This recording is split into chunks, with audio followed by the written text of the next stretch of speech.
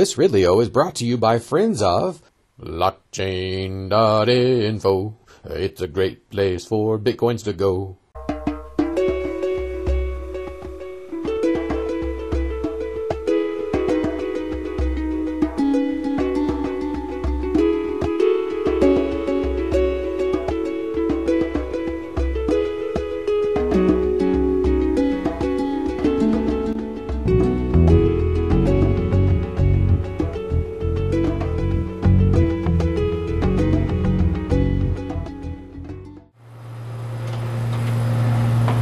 So what just happened there?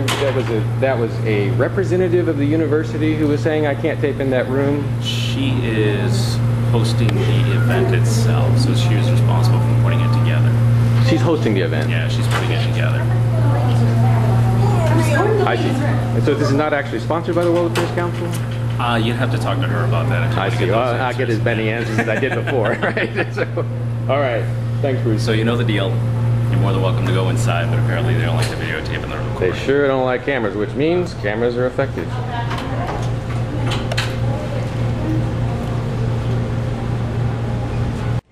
All right, so I could push this further than I have. I could push it further than I'm planning to. Right now, I guess they're in there watching some kind of propaganda film, and I'm sure makes the speakers look great, and their causes, and their institutions. But what I'm going to do next is just kind of poke my head in there without the camera going in there, get a look and see what all three speakers look like. I wanted to interview three speakers, and I only really caught one of them. And I've been here since 30 minutes before the event was scheduled to start. So maybe two of the speakers got in there early. Maybe they went in by an alternate route. I've been told that this event, although it was listed on the World Affairs Council page, is more of a student-led event, a student-organized event, UNH. I'm told that the woman who was trying to stop me from taping, at least in there, is a student herself. The fact that they're recording the event, I guess, is better than it not being recorded at all, especially if they release it on YouTube. But one of the problems that creates for me is I want to go in there with my camera, which is close to me and can hear me ask the question. His camera, that guy in there, probably won't be able to hear my question very well. So I need my own recording device. That's just just as a practical matter, setting aside the whole principle of the thing. My taxes fund UNH, but I cannot tape a UNH event featuring public officials that I also have to pay? Well, in some cases. I'm not sure that all three of them are currently public officials. Okay, so I'm going over here now to the door, but not inside, just to check and see who the three speakers are.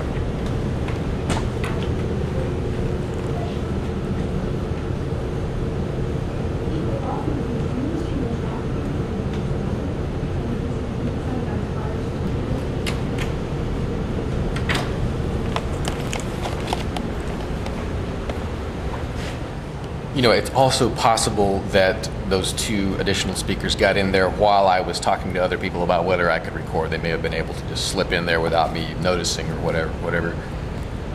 Something else, another problem with me not being able to record in there is what happens if something goes wrong with the official recording, either intentionally or otherwise. You know, if there was something embarrassing that were asked of one of these officials and maybe that part didn't get put on YouTube. Is that possible that would happen? Maybe. I know that it's not going to happen to me. So, and then there's also the technical issue of, you know, they could have a technical breakdown with their camera, and the one allowed recording is now gone. So those are just my practical considerations and objections to this situation, this problem, this policy.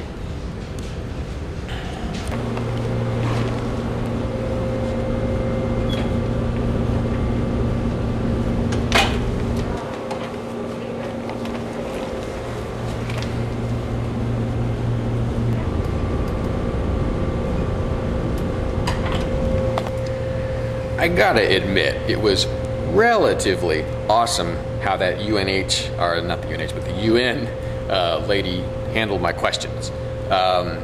You notice how, like, the feds I've interviewed at events like this, ask them about torture. Some of them won't even condemn it, right? But at least she was willing to condemn the mistakes of the UN or the abuses committed by UN personnel. amazing to think that a UN official would be more accountable to the people than some of these feds are. But she sounded more accountable.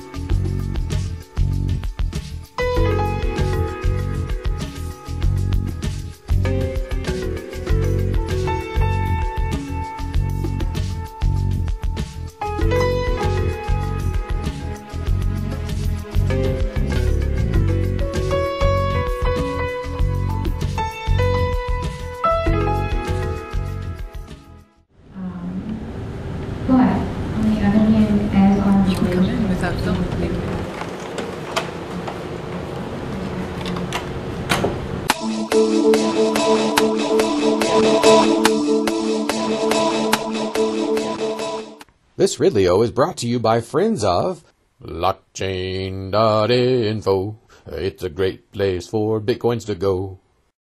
Some call it the best site to create a free online Bitcoin wallet. They have apps for Android and iPhone, plus, get this, blockchain lets the encryption for your account happen inside your browser. That way even the site's owner can't access the account.